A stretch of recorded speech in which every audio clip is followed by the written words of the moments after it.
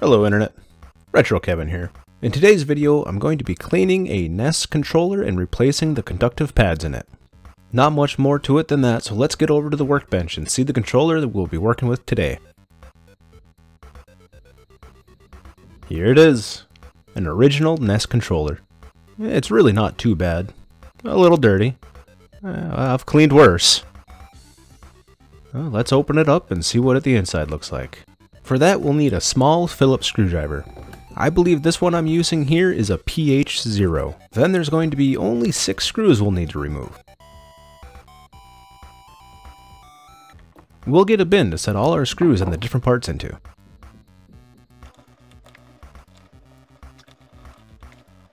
Let's carefully flip the back of that case over to collect all of our screws.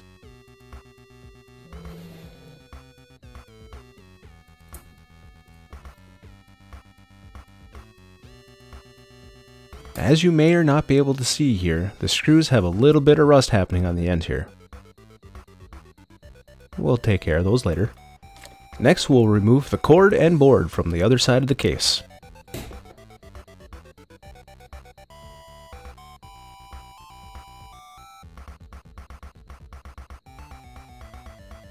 If your controller doesn't work and the cord looks fine, chances are something happened to this chip here. Here we see the contacts for the conductive pads. Again, we'll be cleaning these later. Now we'll remove the conductive pads from the controller. If the buttons are giving you issues, chances are these are to blame. See here on the directional pads, we can see some separating going on. In fact, they're close to coming off completely. Chances are this controller had some issues with the D-pad. I'm going to be throwing this pad away, so no worries about me completely ruining it here.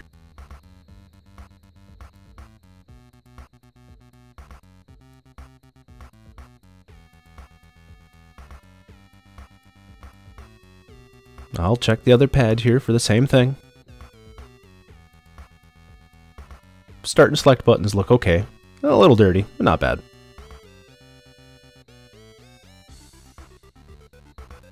And the same thing with the A and B buttons. I'll actually hold on to these to maybe use in the future. Now we'll remove the buttons themselves. A and B buttons are the same, so no worries about getting them mixed up.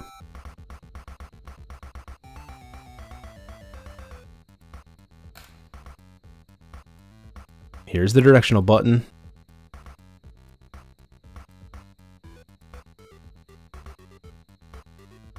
That's looking pretty gross. We'll make sure and clean that up nicely in a little bit here.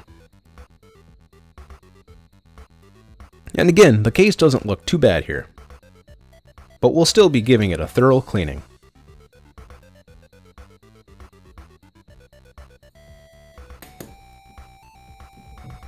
For cleaning, I'll be using some Clorox wipes.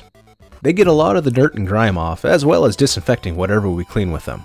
And seeing as how I have no idea where this controller has been before this, I don't think that's a bad idea. And we'll just give it a good wipe down.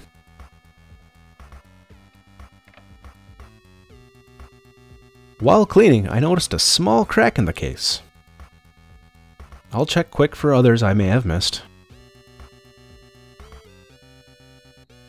We could fix this with some glue or something, but I don't think this small of a crack will be an issue.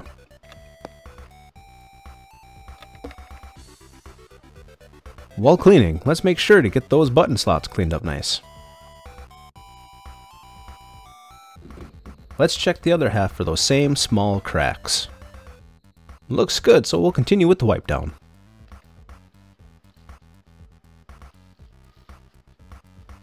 Making sure to get those edges wiped clean.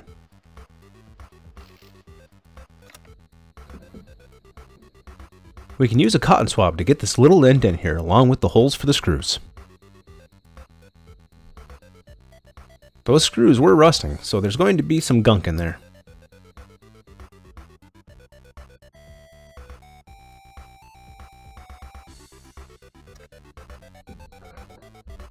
Now I'll use a pick to carefully clean the finer detail spots like the lettering on the back of the controller and the small indents.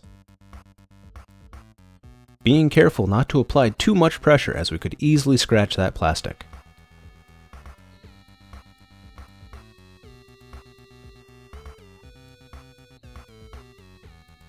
We'll get that same little detail spots on the other half.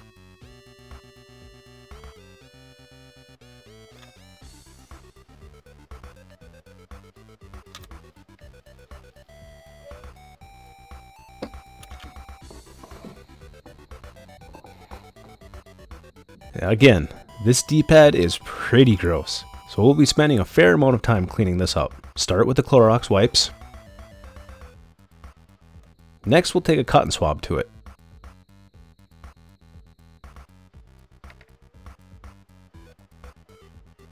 Grabbing a pick again for that tough, stuck-on grime.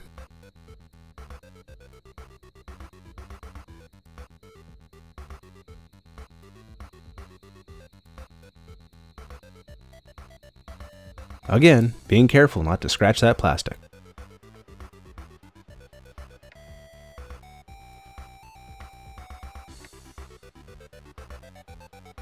Wipe it again to clean off all that gunk.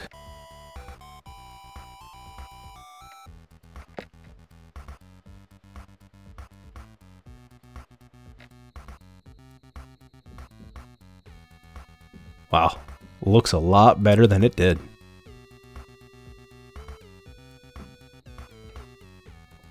Now the A and B buttons aren't that bad, so we'll just give them a quick little wipe down.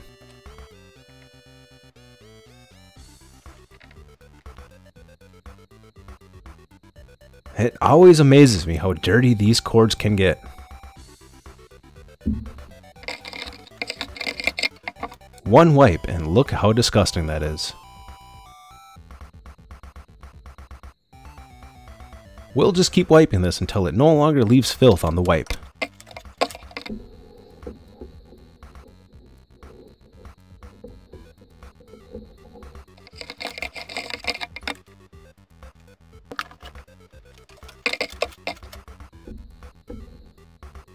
Yeah, good enough. Next, we'll clean up the connectors for those conductive pads. For that, we will use some isopropyl alcohol and a cotton swab.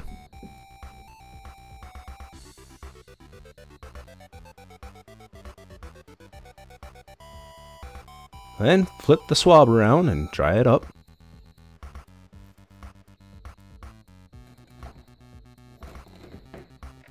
We'll now work on polishing those rusty screws a little. For this, I'll use a number 1 medium grade steel wool pad.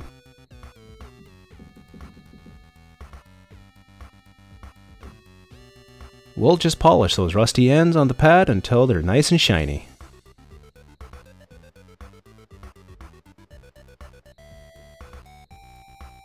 It's not perfect, but better than it was.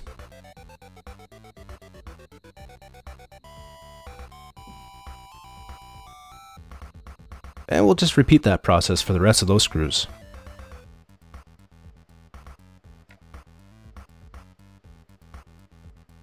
Some are worse than others, so just polish those ones longer. Others barely have any rust on them. The steel wool pad left behind a little bit of shavings. We'll just wipe those into a pile and clean that up later. These are the new silicone conductive pads that I have on hand. These can easily be found online. Just beware, there's a reason why some are cheaper than others.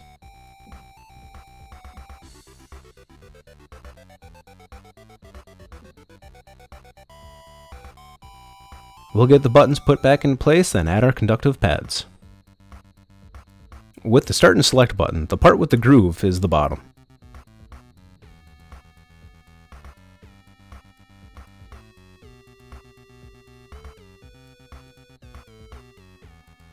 Make sure the A and B pads are on those posts nicely. And same with the directionals. There's a piece that needs to be removed on this one. Just a minor production defect. Careful not to tear the rest of the pad.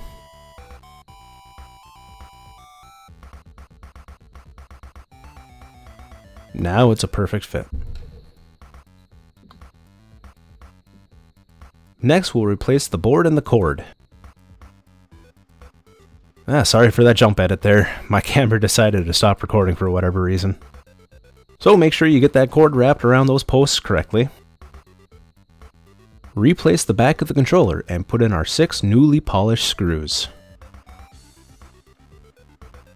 Screw those in with our screwdriver.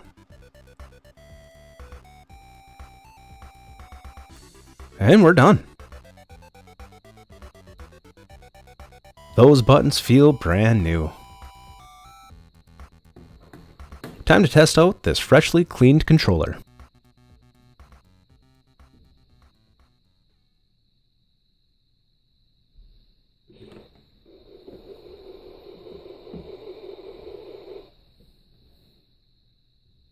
Bonus points for anyone that can tell me about this game I'm using for testing.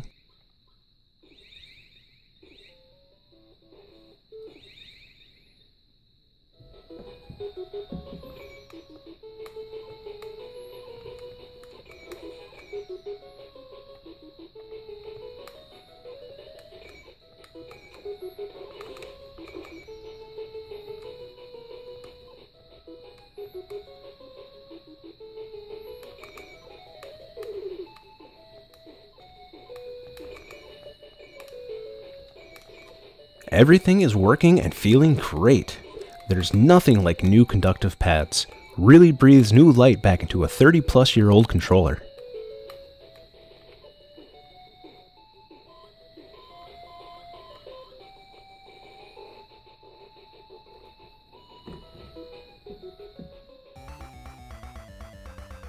We have now taken our old dirty controller and made it as like new as we can.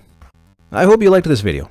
If you really liked it, please like, comment, and subscribe, as it will really help out me and the channel quite a lot. Thanks again for watching, and I'll see you next time.